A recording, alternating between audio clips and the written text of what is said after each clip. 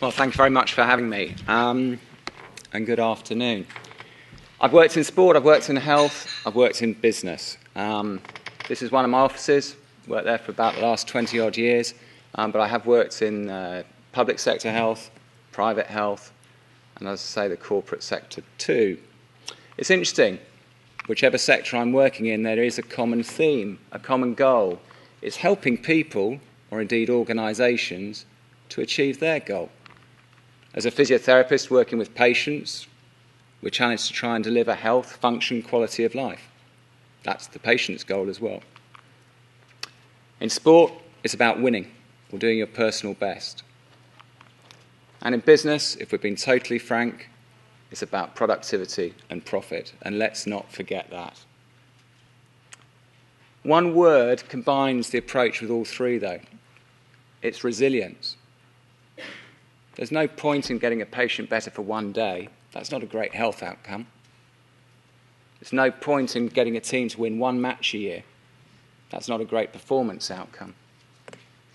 And there's no point in teaching businesses how to be productive and profitable for 1 week. Most aim for 52. So resilience, it's been fascinating listening how this word has cropped up today, is key in pretty much whichever sector I've worked in. So as an overview, I'm going to try and talk about stress and fatigue, a little bit on exercise, and try and link those together in performance in 15 minutes flat. I am going to involve you too, and we're going to involve you right now. I'm not very good with technology, so apologies for not doing telephone phone-ins. We'll stick with hands if that's all right. It can be your physical activity of the day. Okay, we'll do that. So, question 1. Who here is interested in health and happiness? Great. That's good. Who here is interested in performing well at work? Great. We're on the right page. This is looking good. Okay. Just one last question, if I may. Who here has been stressed today? Definitely. I spilt coffee on my shirt at King's Cross. It wasn't good. It was dreadful. Keep your hand up. Sorry, no, that's good. Who's been stressed this week? We're getting there, aren't we? This month? This year? Hands down. Did anyone not put their hand up? I want your job. That's great. Well, that's not bad. Sorry? There we go. This is why I haven't got your job. I'm there. So we're in the right space. You are all part of a 21st century epidemic that stress is, and we could quote all sorts of statistics. You know, over 500,000 people in the UK reported some form of work-related stress, and 13.8 million working days lost as a result of work-related stress. 12 million people see their GPs each year with mental health problems, stress often identified as the root cause. So we're all being exposed to this potentially lethal epidemic of stress. And it's lethal because it causes a number of health issues. Poor lifestyle and stress is certainly related to a number of conditions.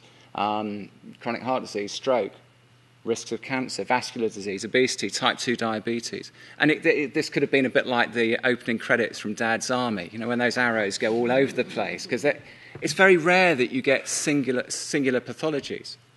You know, many of these people suffer comorbidities and are exposing themselves to future health risk. Their financial implications.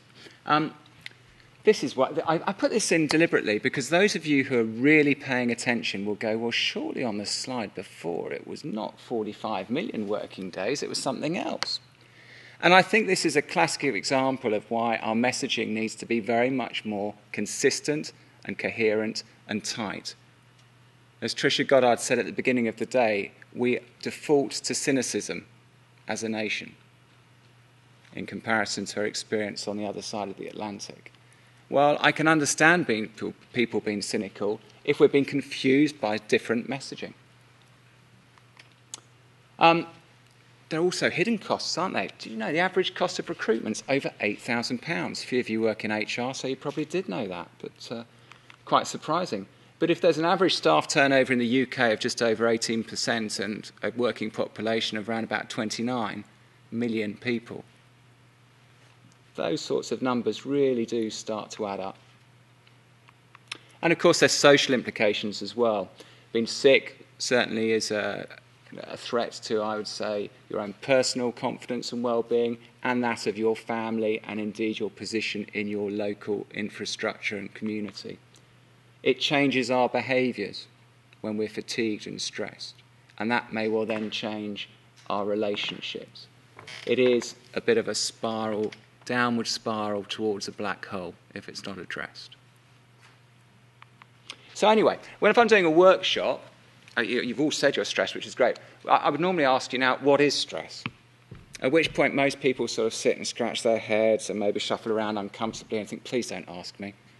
Please don't. And if I'm nice, I just get to write it down. And you get these great long paragraphs about psychological, physiological, emotional response, positive, negative, all of these things. So I'm going to tell you what stress is in 4 words. And my parents would absolutely wet themselves if they thought that I was talking about physics at Cambridge University. But here we go. Stress is a response to load. That's what the dictionary says. And it's a physical definition. Can you remember doing that in little experiments at school? Yeah. It's not normally a wire, it's normally a spring, okay? A spring, and you put weights on it, and the spring either doesn't move, or it stretches a bit, or it breaks. Well, I would suggest that human beings are similar. Not the same as a spring or what, but similar. And human beings either stay stable, or they stretch, or they break. And the break can either be in performance, or it could be in health. The difference is, of course, with human beings, there are many different loads. We don't often stick metal weights on parts of our body. I think I saw something on the internet once, but there are all sorts of different types of load, from pathological, toxic, cigarettes, alcohol, the environment, emotional, work, mental. They're just sort of 7 pillars that I put, but there'll be plenty more. One of the issues with stress is we are very inconsistent with our definitions and our descriptions, and it becomes confusing. We're equally fairly inconsistent with our understanding of loads, and we're inconsistent because we are all different. I think that if the nation doesn't know that drinking lots of alcohol, not eating any fruit and veg, and not exercising isn't good for its health by now, it probably isn't going to take that message on board. The generic information has been of great use and has achieved things in a whole host of areas, but has not broken the camel's back. We use a technology where we look at personalisation. We use little monitors that we stick on people. They're very small little things, about the size of a matchbox. And we show people what is going on physiologically in their stress response. In 15 minutes, I can't sort of go into much detail, but I'm just going to show you an example. This is a city trader. This is him on a Monday, 24 hours. This is him on a Tuesday. You will see 3 colours. Dark blue is when he's physically loaded. He went to the gym there. Brown is when he is non-physically loaded, a state of sympathetic dominance, adrenaline, cortisol. I'm definitely brown at the moment. He went to bed just before midnight, and he's gone straight into, and rather appropriately, a Cambridge blue colour that indicates parasympathetic dominance, a state when our bodies are recovering and recuperating and recharging. He's gone to bed just there, he's gone straight into recovery. Do I think he's ready to perform at work the next day? Yeah, I think he probably is. Looks pretty good to me. The very next day, no recovery till 5:30 in the morning. Interestingly, he was asleep at exactly the same time. So though his sleep time is good, his quality of sleep and recharge is poor. Okay? The difference here is he took clients out for dinner, 2/3 of a bottle of wine and 8 late. So a couple of behaviours that are not good at triggering recovery. But we'll see exactly the same with people who play on their Xbox until 2 minutes before they go to bed, fall asleep with their television on, or worried about a board meeting tomorrow, or even a presentation, or getting up in the early, or struggling to sleep because the environment's maybe, you sleep in a hotel and it's maybe a degree hotter than normal, and you toss and turn, and then at 3 o'clock in the morning you decide to turn the temperature down. In sport we teach people to try and turn it down beforehand. We didn't do very well with the England rugby team, so I don't think they got to their bedrooms before 3 o'clock in the morning. But from this, we can actually show people where they're resilient. On day 1, the batteries drain during the day. Totally normal. But recharge and recovery was sufficient to get to positive territory. On day 2, the batteries drain during the day, but recovery was poor. If this is consistent as a physiological status, you will not stay healthy and you will not perform well. We use this data to hopefully motivate people and teach them about behaviours that can influence performance. If load is excessive, performance goes down. Excellent, we've done stress, nearly there. Exercise, this is a great statement. Professor Liam Donaldson, the then Chief Medical Officer, being physically active is crucial to good health. If a medication existed that had a similar effect on preventing disease, it would be hailed as a miracle cure. I think we all agree that exercise in general is good for people's well-being and health, and that's physical and mental. I'd also say it's not just about preventing, it's also about managing disease as well. And we've known it for an awful long time. Plato in 300 BC was ranting on about it even. And more recently, I do like this study, so I often put it in. Jerry Morris in 1947, who's an epidemiologist, looked at people who worked on these things, the London buses. Now, this is quite an interesting study because on the London bus, you've got 2 people. You've got someone who sits on their backside at the front, and you've got someone who walks around the rest of the day. These 2 guys work the same shift in the same environment and come from the social demographic. These ones have a 50% increased chance of heart disease. Interesting study. And it's not just a problem in the UK. This is looking at China and how changes in transport, mode of transport to work, correlates with increase in lifestyle diseases. And you can see a drop in usage of bicycle, public transport, an increase in car, works or bus, and how obesity and cardiovascular disease has increased. I could go on about exercise for ages. I want to just show you a video that's been part of the NHS 2012 challenge. Great. I mean, I think you can see how the NHS has been inspired by sport in the Olympics, and I'm sure many of your organisations will get excited next year. The cost of that programme, which in the heart of England that was cited there, was £1.25 for a 5-month programme for 400 people. Those are the sorts of figures you need to go in and talk to your finance directors about. Okay, in summary, I'm just going to bring this all together. I've tried to just bring together links between sport, health and work, and how understanding stress and recovery, i.e. coping, is key to delivering resilience and indeed sustained performance. Exercise gives us physical energy. There are other energies, mental energy and emotional energy, that are equally important. Many companies have good policies that are bought into by their finance directors about sustainable energy. I would suggest that we include the word people in that sentence and we look at sustainable people energy or sustainable human energy. We talked about a balancing act. Many organisations look at load. I would encourage you to look at increasing coping. And it's been very interesting listening to some of the speakers today, and those have been the exact strategies that they've really looked at. You can measure it. We can move away from some of the wishy-washy, stressy, fluffy bits and pieces, and you can measure it. And it's worth measuring it. We did a study with 100 people in a FTSE 100 company. We looked at performance and we looked at a number of health markers.